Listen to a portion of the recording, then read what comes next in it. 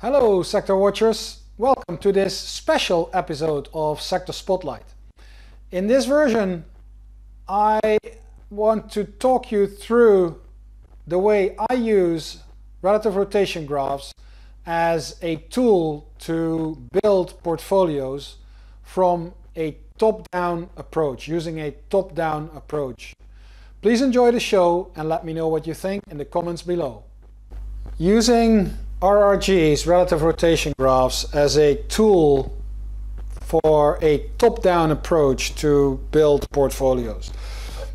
That was the initial way I intended to use relative rotation graphs. It was the way I used my research at the time when I was working on the sell side to come up with trading ideas and sector weightings, overweighting, underweight calls for my institutional clients. So I was coming in from a high level, breaking it down through sectors, etc.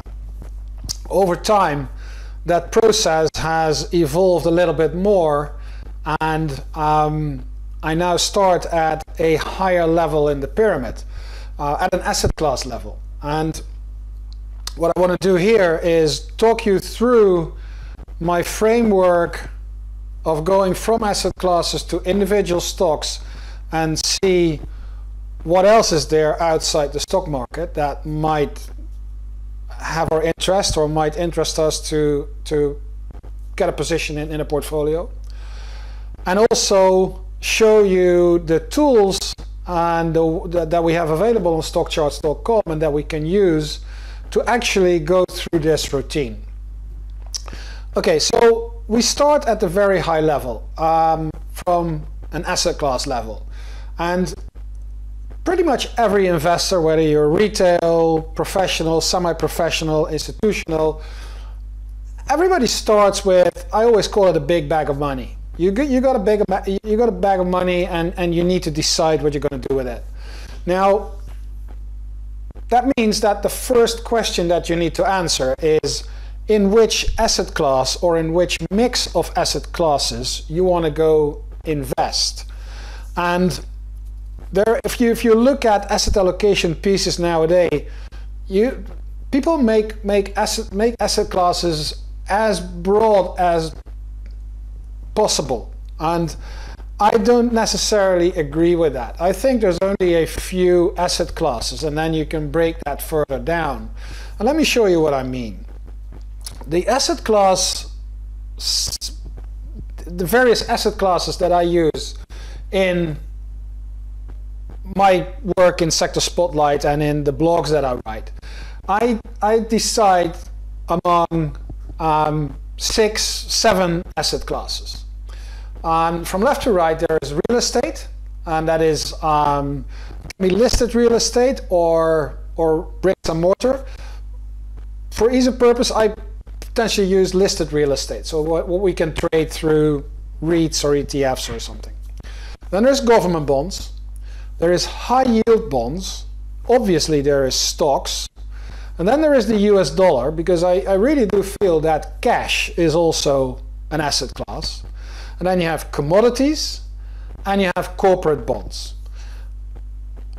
I think that pretty much every other part of the market can be ranked among one of these asset classes.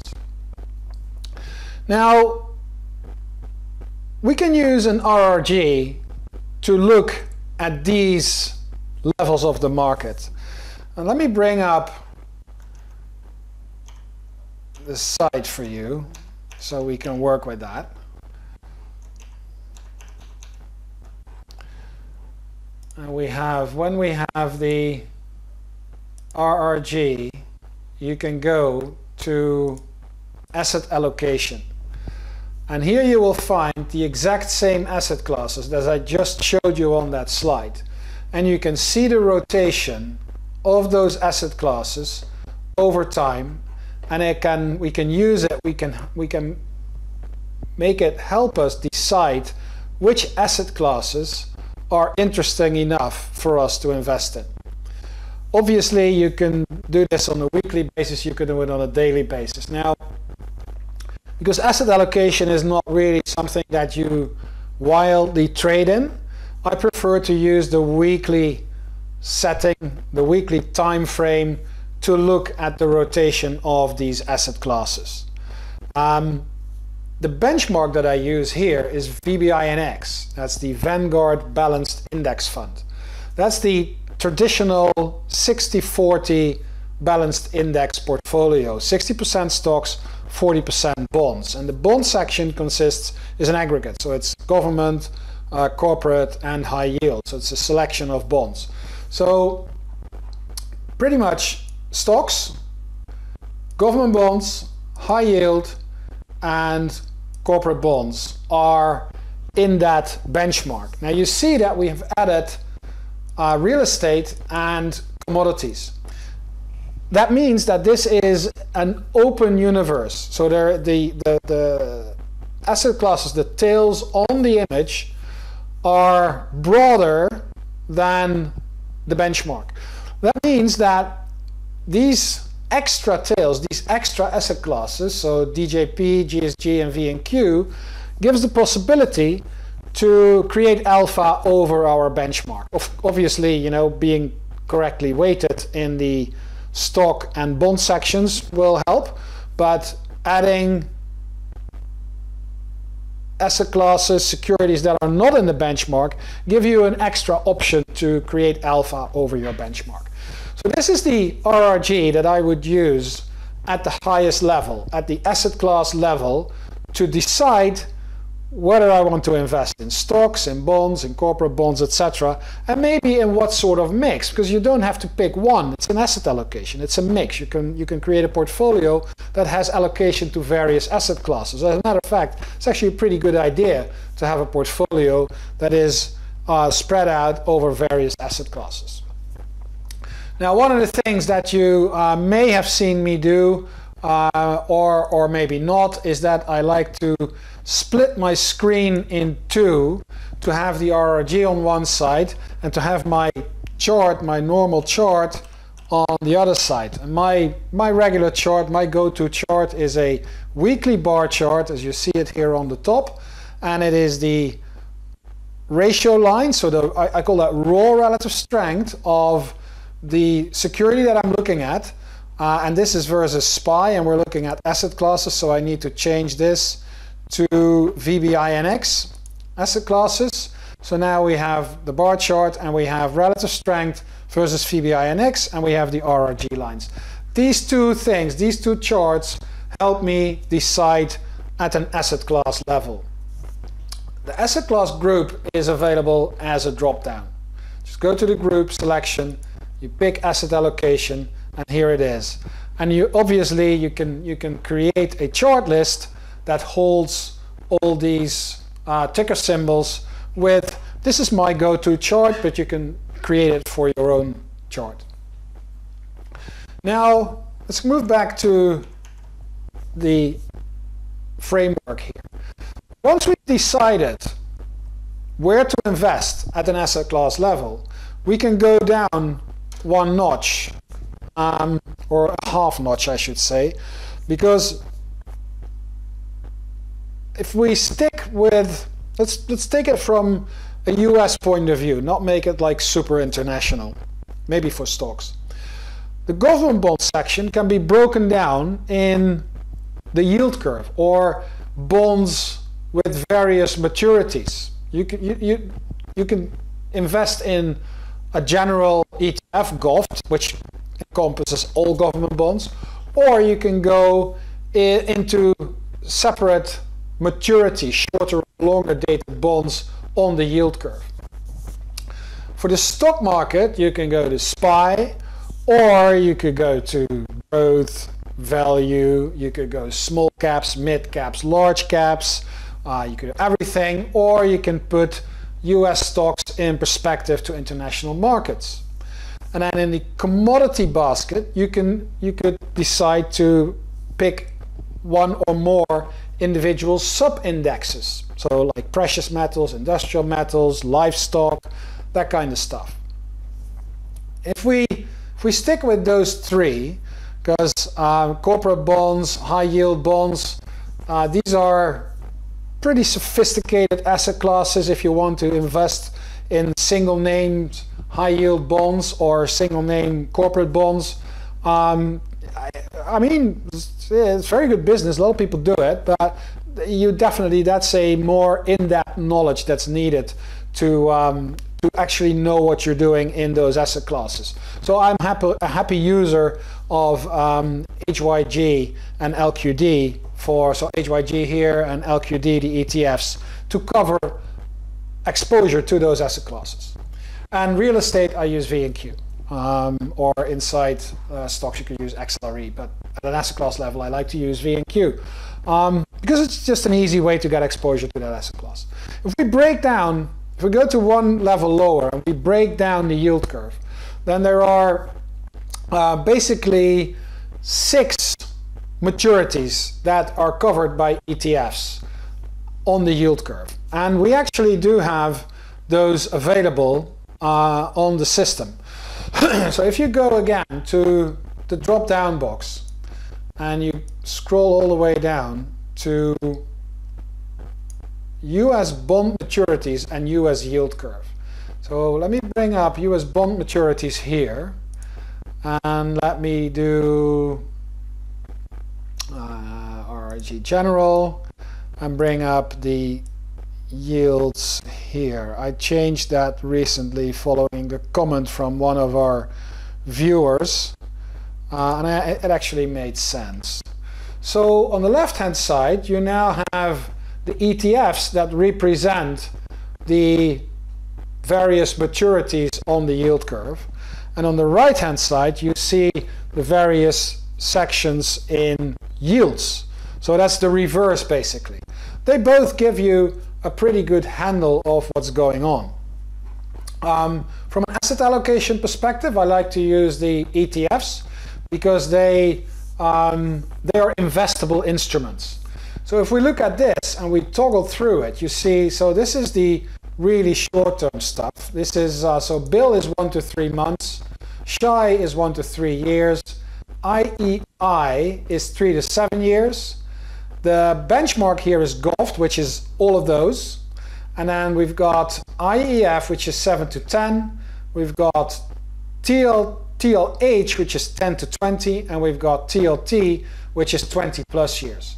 Now this RRG at this point in time, and it's December, halfway through December, you can see that the shorter dated maturities are inside the leading quadrant, and the longer dated maturities are inside the lagging quadrant. That means that shorter dated bonds are going up, so yield is going down for the shorter dated bonds, and on the longer end the prices are going down and the yields are going up. So this type of setup represents a steepening of the yield curve. So at the shorter end, yields go down, at the longer end, yields go up. And that's called the steepening of the yield curve. And you see that on this side in the yields as well, albeit in a slightly, it's a little bit less clear, but you can see, so if we go here to the really short stuff, so 3 months, 6 months, and then we've got 1 year, 2 year, you see that they're all in lagging, which is, you know, you got to flip it. So the shorter yields are going down, and then when we move to where is my, so here is 5 years, 7 years, 10 years, and then there is 30 years and 20 years. So there's a little blip in that curve. So we can't really see that here, but here you can see that there's a little blip.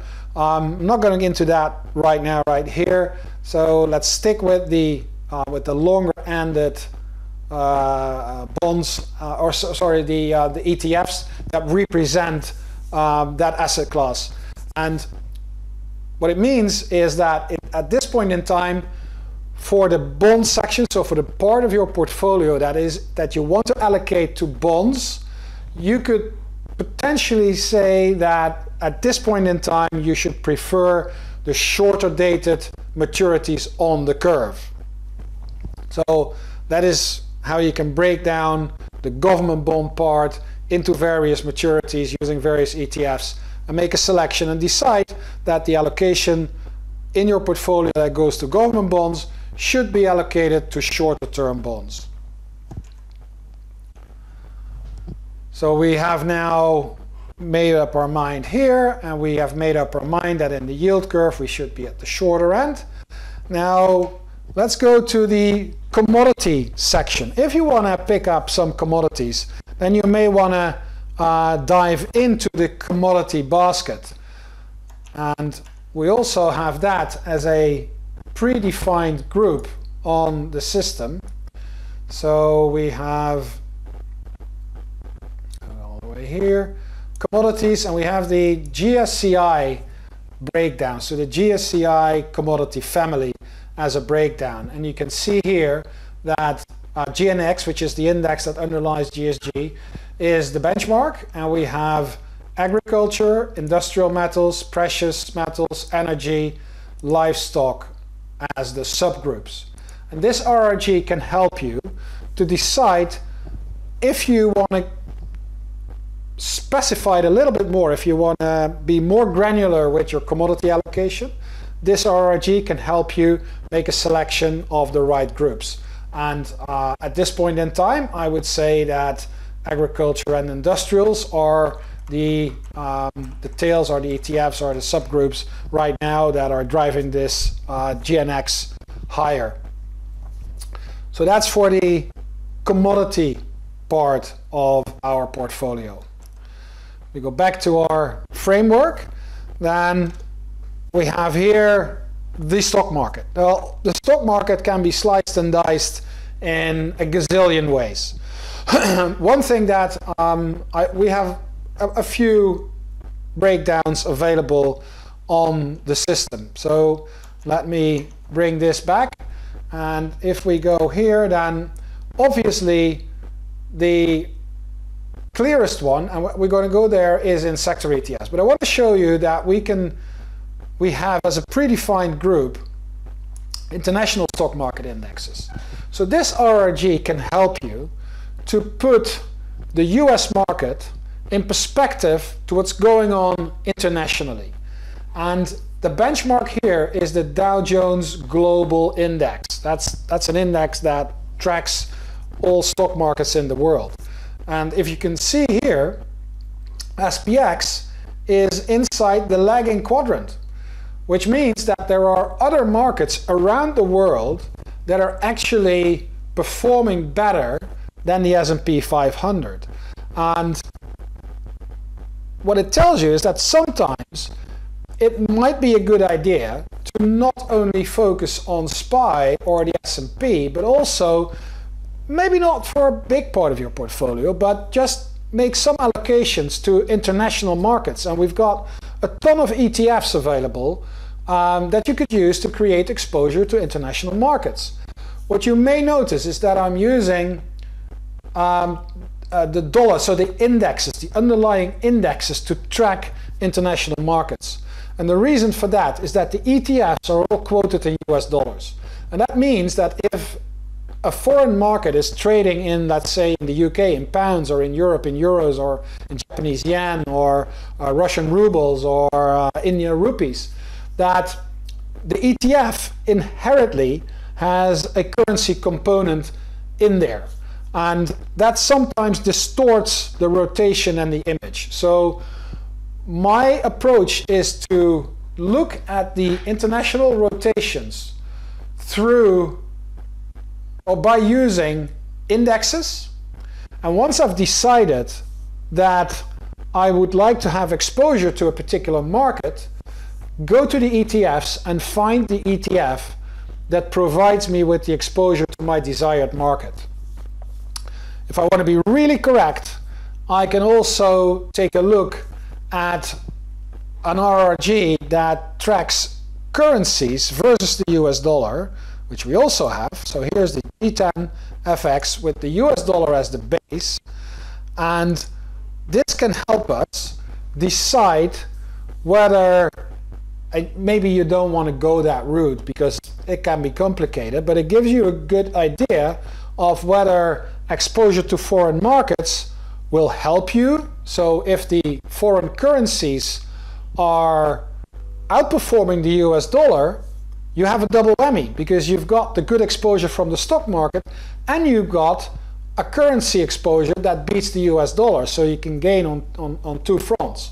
And that's what's happening here. So if you look at this chart here, this is the G10 currencies against the US dollar, and the US dollar is here in the center. So this shows us that over the last, this is going on for a couple of weeks already. So here the US dollar is in the top right, so it's leading. And you see that that whole complex of currencies, that whole G10 is beating the US dollar. A little bit of setback, and we're now rolling back up. And as you know, these curling up inside weakening is actually pretty strong. So picking a stock market that is outperforming the US will give you also a very likely a positive attribution from your currency exposure. Now, here's the RRG for the international markets. We have SPY here. What is it? Slightly down. So it's here. And you can see that there are markets that are actually doing pretty good. So one that I can see here is Indonesia or Japan, the Nikkei, which is just rolling, coming back into leading. Had a little bit of a dip here, and it's now moving right there. So here, Korea, Kospi, curling back up. So this RRG can give you a pretty good handle and ideas about potential foreign markets that can help you beat the S&P 500 and be an addition to your portfolio. Now, so we have the international one. We can also go into the growth value slice and dice. So here we can decide whether we want to go with growth or value. So we could, there are many ETFs that represent the growth section and the value section. So if you don't want to go too deep in the investment pyramid and you want to stop here, but you want to have a little bit more flavor in your stock allocation, you could decide for value or growth stocks and just stop there. It's no problem. Or you could go to a size breakdown. So that means large cap, mid cap, small cap. And as you can see here, at this point in time, there's a very clear split. So small caps and mid caps are outperforming large caps. So you could stop here. You could allocate money to small caps and mid caps and avoid large caps. And with that, potentially outperform the S&P 500 or the broader market, the broader stock market. Lots of ways that you can actually break down and slice that market and make it into your portfolio, depending on how granular you want to go. Of course, if you just want to stay with the S&P, just so have an allocation in stocks, just buy SPY, stop there, don't do anything else, and just play around with the asset allocation. Totally fine. So every level in that pyramid gives you a little bit more granularity in building your portfolio. Now the last one, if you want to go one step further, there is the group that breaks down growth, value, and size all in one. So we can have growth and value, we can have large, mid, and small caps, but we also have small cap growth, small cap value, mid cap value. And that's what this chart is showing you. So here we have this universe, so growth and value both sliced and diced into various segments of the market. So you can be a little bit more granular than just growth and value or just sizes. And what you see here very clearly is that especially large caps and growth, and by definition growth large cap, are underperforming while the rest is doing pretty good. Again, this could be the end point of your stock allocation. Let's go back to the pyramid and take it one step further. So we can go to the various sectors. And I'm sure that if you have watched Sector Spotlight, or if you've read one of my blogs in the RRG blog, or any one of the other commentators, a lot of people are talking about individual sectors. All these XLB, XLC, these are very popular tools for a lot of market participants to build their portfolios. And you may have noticed that we do have those available on the drop-down box on the RRG page, probably the most used RRG, showing you the rotation of all these sectors around the S&P 500. And this RRG can help you to actually pinpoint the sectors where you want to be invested, or maybe even better, make sure that you avoid the sectors that are big underperformance and where you should not be invested. This is the most popular RRG there is. And of course, the way I like to do it is bring, for example, XLY, going here in weakening, bring it on the chart, and have my go-to chart with the bar chart, the relative strength and the RRG lines to make up my mind and decide which sectors I would like to invest in. And then finally, we have the last level of this framework, and those are individual stocks. And now we've worked our way all the way from asset classes, making sure we have an allocation to bonds, maybe commodities, corporate bonds, real estate, stock market, maybe with a little bit of international flavor or growth value, into sectors. And then if we really want to go granular, we can go into a selection of individual stocks.